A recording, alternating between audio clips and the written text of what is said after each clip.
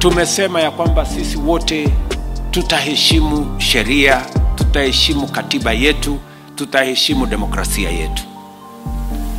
Ile kitu ambayo tumesema haitafanyika tena Kenya yetu ni mambo ya vita, kuharibu mali ya wananchi, kuharibu biashara ya wananchi, kuharibu mali ya umma, barabara na mali ingine ya umma.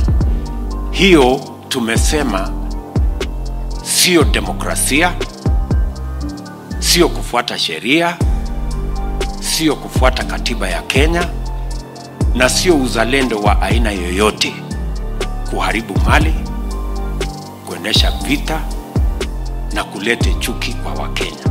That is not how we build a nation.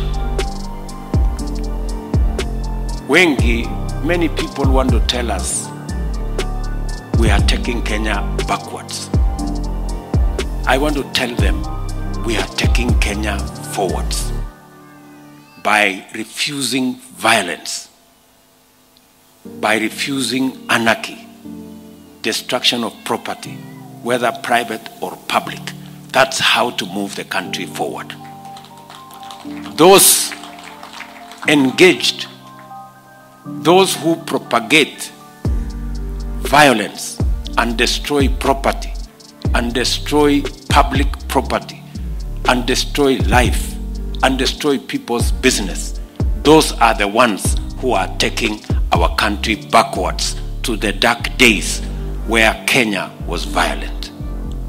And I want to say,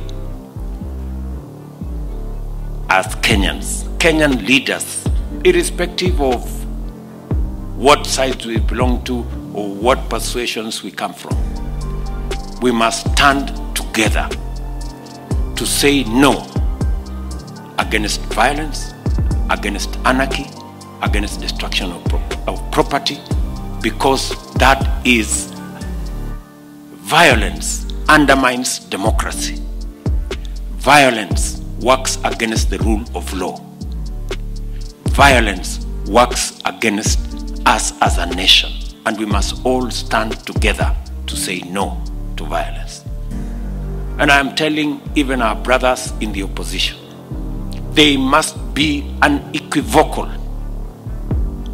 on matters violence.